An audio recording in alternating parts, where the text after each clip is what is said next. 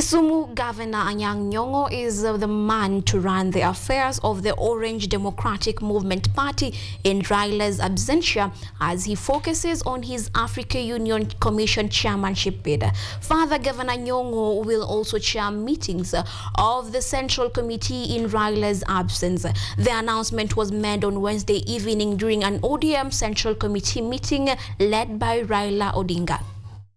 As ODM party leader Raila Odinga continues to prepare for his African Union Commission chairperson bid, Kisumu Governor Anyang Nyongo, through a statement issued on Wednesday, was fronted to take up the role of chairing all party meetings in Raila's absence. A move seen to seal off any lukan in the ODM party.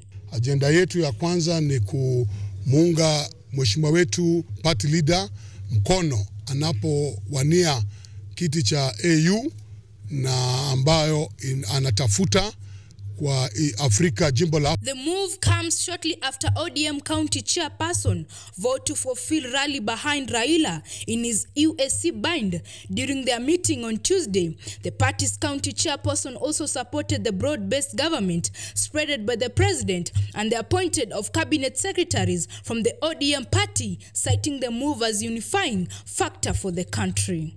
Jambo la pili tumekubaliana ni kushukuru Rais Dr. William Samoei Ruto kuwateua wanachama wa ODM katika baraza kuu la mawaziri. Kakamega Governor Fernandez Barasa emphasized that they will ensure the ODM party open offices in all branches for additional recruitment and strengthening the party. As deputy party leaders, we have resolved in principle that we are going to strengthen the party by making sure that we open offices in all our branches. ODM has maintained its optimism, stating that Odinga is qualified to lead the continent to greater heights of prosperity. Diana Nashipai, KUTV.